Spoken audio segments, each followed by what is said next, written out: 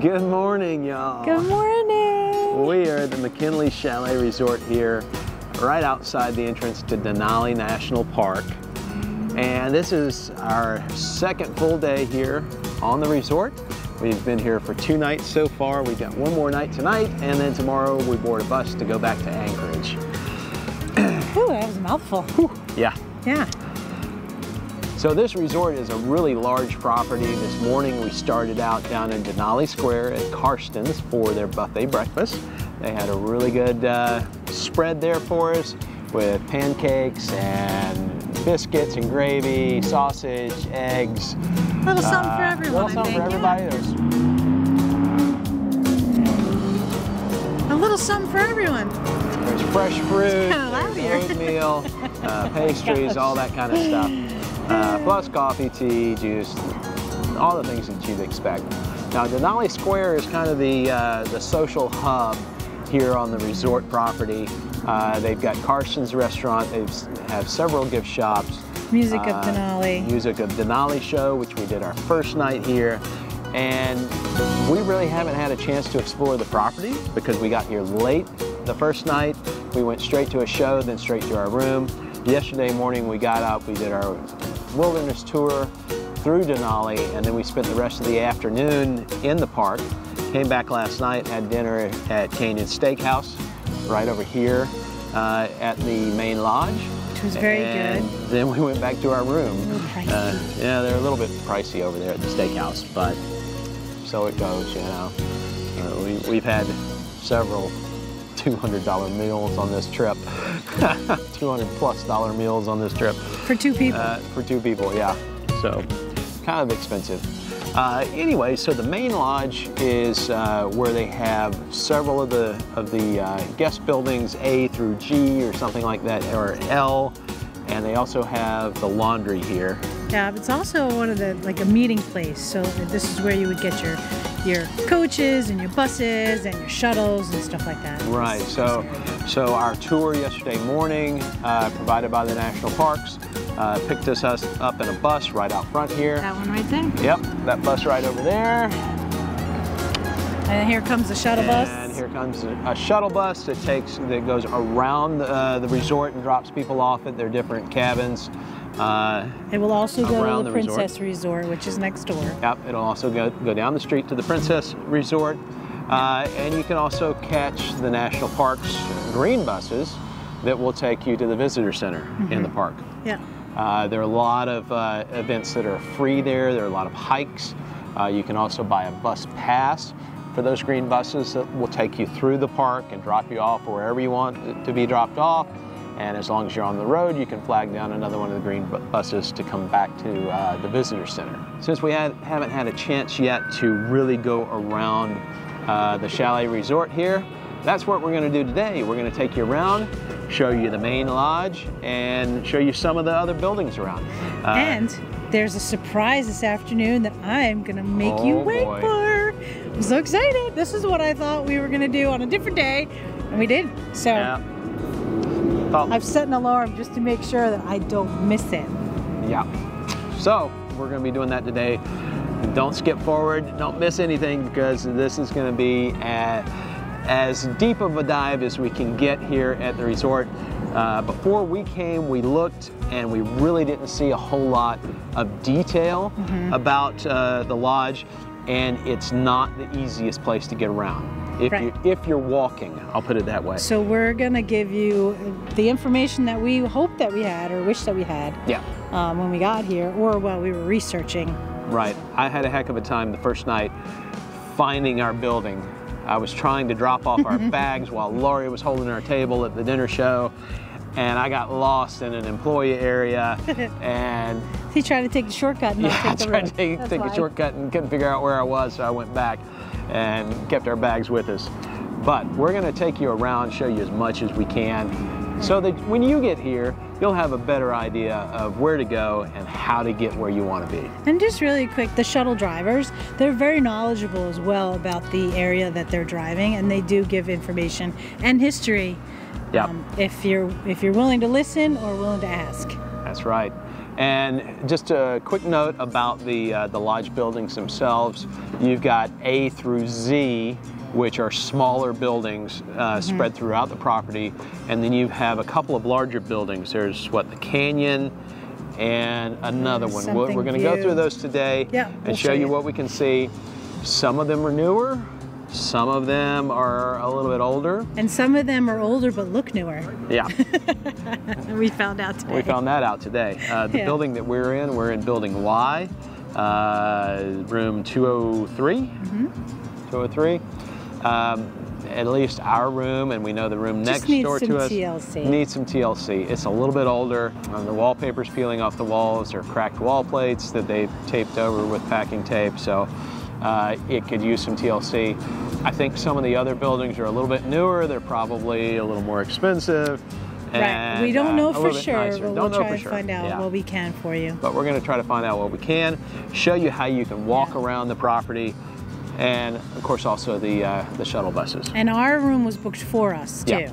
We did not book our room. It was booked as part of the package. We were not offered an option to upgrade or change what room that we stayed in. We didn't really know much at all about this resort, and as much as I tried to research before we got here, I still didn't know much. You can't really see, even from satellite maps or maps of the property or anything else, to get a grasp of the elevation changes that you have here. You know, we did see a video about the grand staircase, which we'll show you, which is behind the main lodge here. We'll show you that in a little bit. There's also a lot of other things to see. Just across the street here, there's a section of shops and restaurants. We've been told some of those have really good food. And the greatest margaritas around. So we'll be checking that out. Yep. See if that's really true. I have to check that out. And it's never a bad idea to get off the resort and get more reasonable prices on food, drinks, whatever you need. Well, we think so. We'll go next door and find out. Yeah, we'll find out. Across the street. All right, let's go. And you can't get a shuttle across the street. You do have to walk across the street.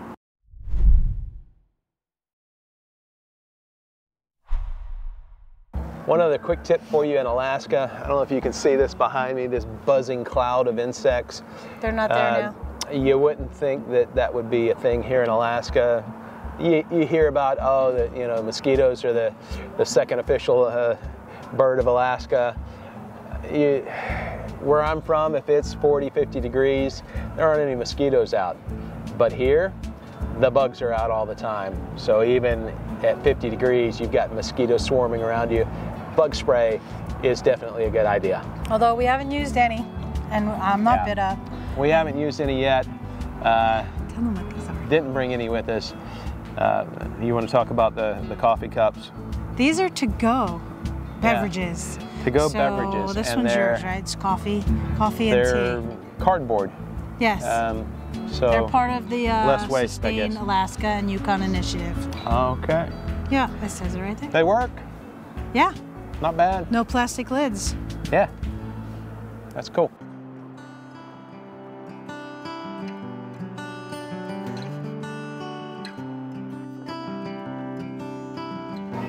Yardsy. Yardsy.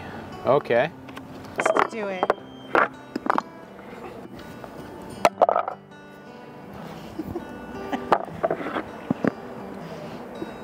Two threes, 2 5s. Let's see if I can get the full house. Oh, I missed. Are you up for some Jenga?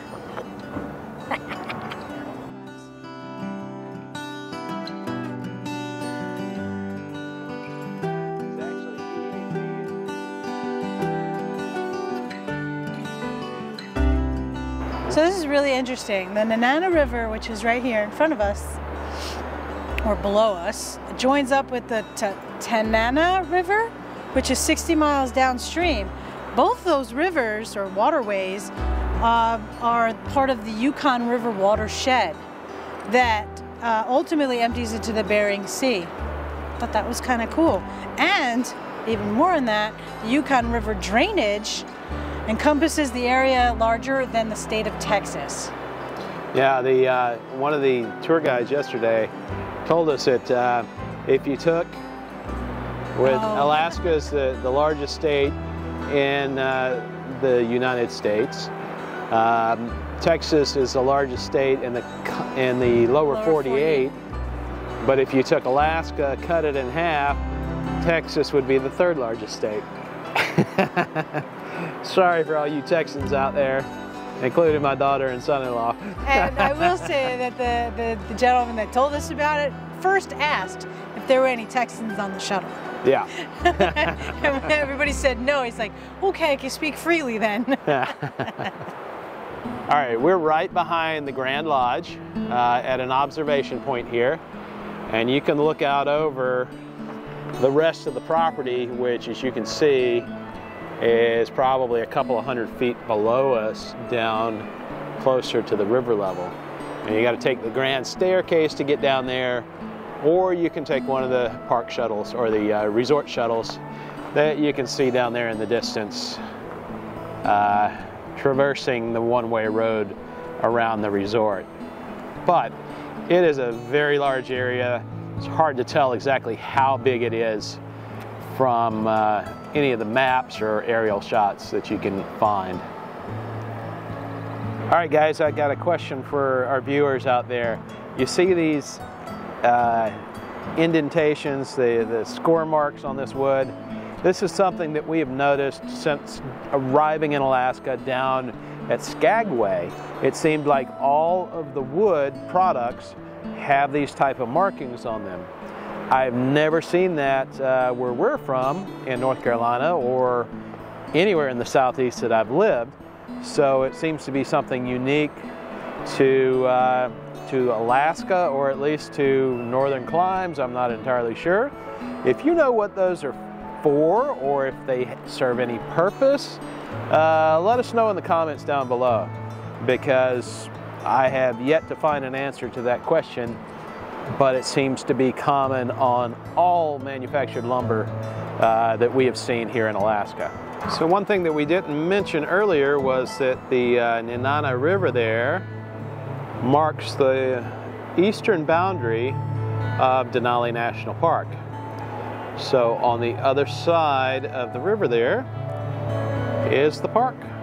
On this side is non-park land.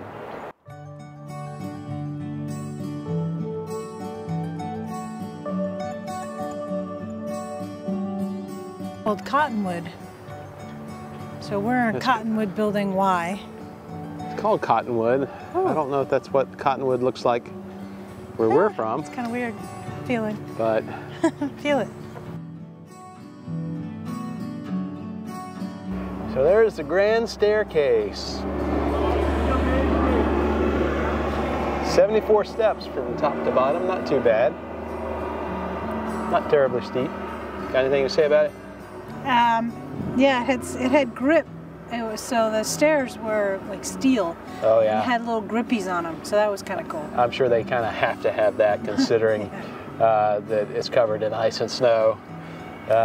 Even as late as a month ago, I think they had some pretty significant snow here. So, yep, we're going to continue walking down the pathway here and take a look at some of the other lodge buildings and show you what there is.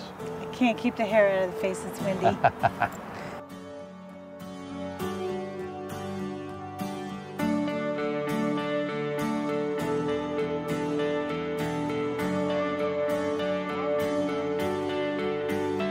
This is Riverside Loop. You've got the Cottonwood building, plus U, V, and W.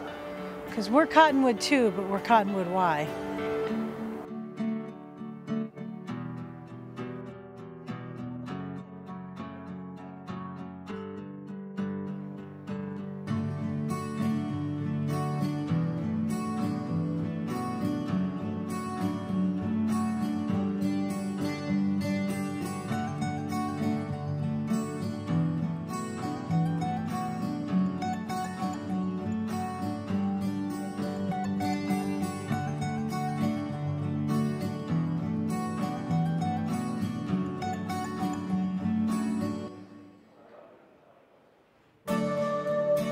What a nice area.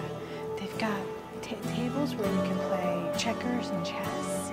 And they got some games and stuff over there. This is really nice. And it overlooks nice. Yeah. I like it. Much nicer than the building we're staying in. It has nothing. Yeah. I mean, we don't even know if it has anything. The chairs, this is a comfortable chair. Yeah. Look at that. Oh. I mean, we've got one chair in our room, and that's it. It weighs 100 pounds. Yeah.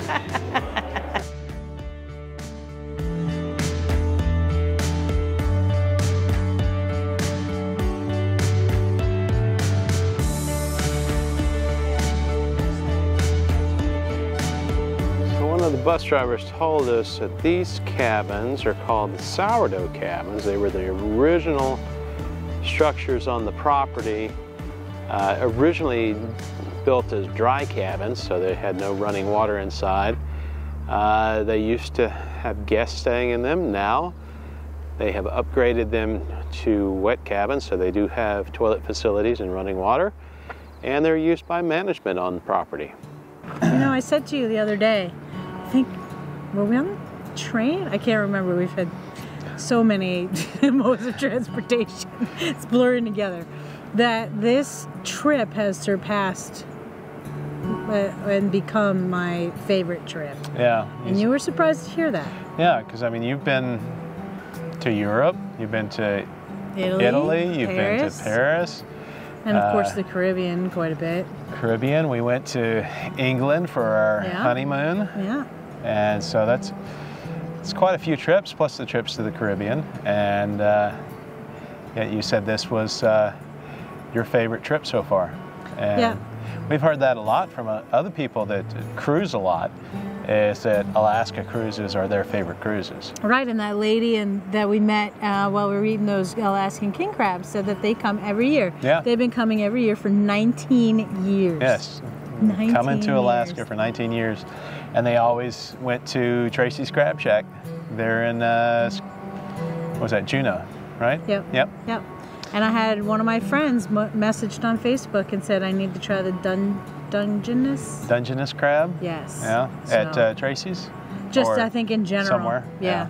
Because I've never had that. And I mean, there's so much to see, so many places to go. There's so many ports in Alaska. You know, we saw Ketchikan, Juneau, Skagway, and then we saw Glacier Bay and College Fjord on the cruise. But there are other ports out there. That we haven't even been to. There's Sitka. There's Icy Strait Point. There's other glacier bays that you can go to other than Glacier Bay National Park, because Glacier Bay National Park is limited to a certain number of ships per day. Right. And Holland America and Princess are grandfathered in. Norwegian also goes in there some. I don't know about the other cruise lines, but it's more limited. But there are other glacier bays that they go into, or fjords that these ships go into, so that people can see glaciers up close. So tell me, how does this rank with all the places that you've been to? I'd say it's got to be up there, if not the best that we've ever done. More than St. Martin? I mean, you've been hooked on St. Martin. I love St. Martin. 2008.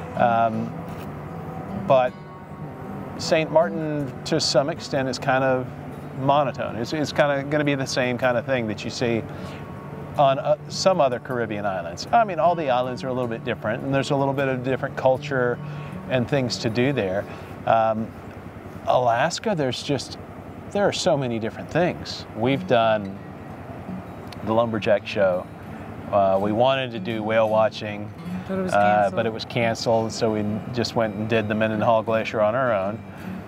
We did the White Pass Railroad to the Yukon, and then we did gold panning, and the barbecue lunch. So that was the excursion that we took there, and then we did the photography tour as well. That just barely scratches the surface of things that are available.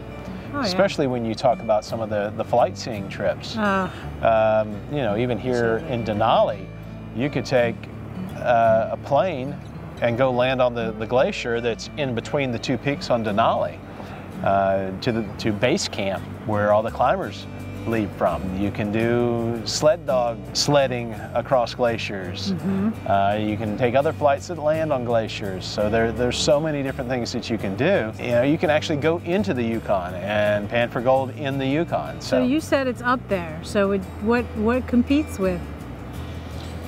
I haven't really thought about it in those terms. Why not? Well, you put me on camera, put me on the spot, and oh, that's right. You need time to think about stuff. I need to process and mentally evaluate. But I love the sun, and not so much a beaches person. To some extent, I like exploring. I like history, and that's probably one of the things that on this trip has meant the most to me, was learning some of the history of you know, the Yukon Gold Rush, of Skagway and Juneau, Ketchikan, Denali, National Park. So many different historical People want to come down stories. For a bit, or... yeah. If this is not your favorite, then what is your favorite? You said Saint Martin. You said Saint Martin is monotone. Well, so in the Caribbean, St. Martin's definitely my favorite. Well, it's I mean, it's like anything else. It depends on what you're interested in, where you're at that moment in time. It's like, what's your favorite cruise ship? It really comes down to that same type of question. What's your favorite cruise ship?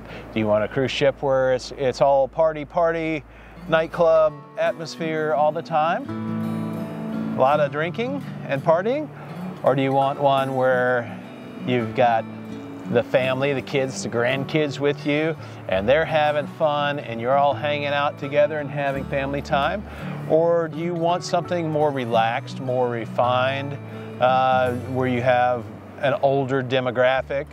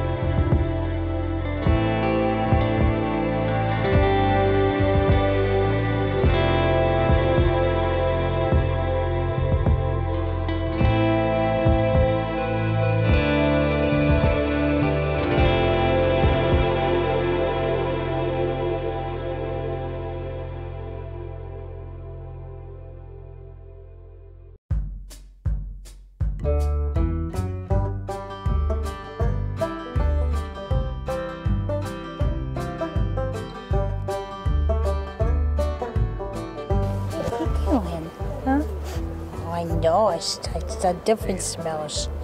I got different smells. Oh, what is it? Do you smell the kitty? I know. Hey, look at you. Oh my God, you are such a big girl. Oh, you're so young. I don't bite. No, I don't bite on my face. Careful with the earrings. They'll try to get them. Oh, the earrings? You want those, the shiny things? No biting. What are you doing?